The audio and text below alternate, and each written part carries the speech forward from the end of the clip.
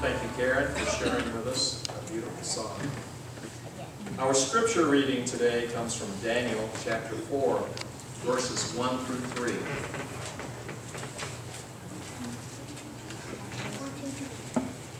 Nebuchadnezzar the king.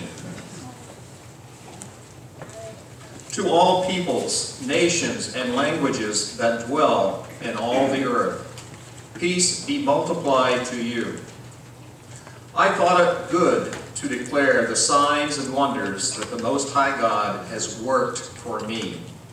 How great are his signs, and how mighty his wonders. His kingdom is an everlasting kingdom, and his dominion is from generation to generation.